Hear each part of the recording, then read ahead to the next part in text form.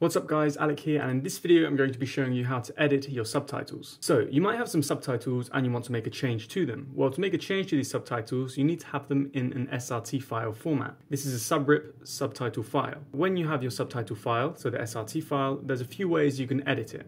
I'm going to show you two different ways you can do this by going straight onto my laptop. Okay, so here on my laptop, as we can see, I have the subtitles for video.srt file. So this is my subtitle file. And if I want to make a change to it, I'm going to show you the first way you can do it without using any tools is I can click on it.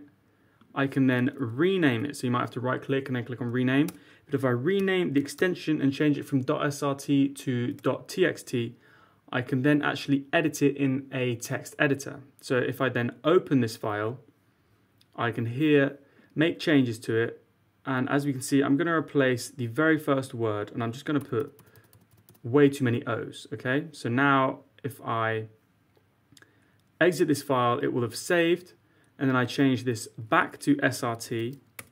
My subtitles have been saved, but what I'm going to show you now is a tool that I'm going to use online. So the tool is Veed.io. Once you have a project open, you can actually go over to the subtitles tab and then upload your own subtitle file.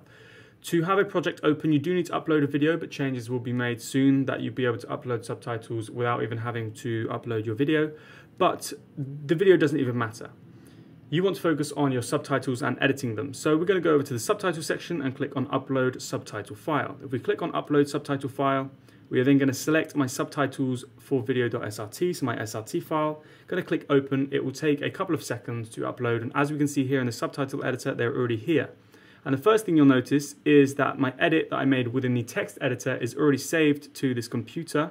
As you can see, I have way too many O's on the first word "so" here.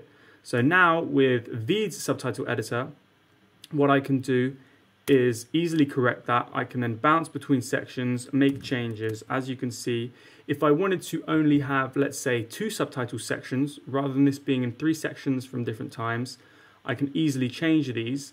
I could, let's say, copy the show you, I'm gonna show, okay.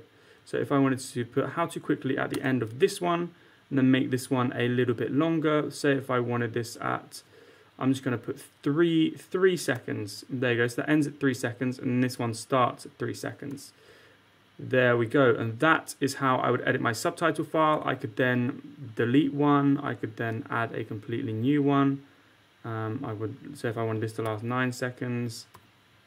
There you go. And testing, testing, testing.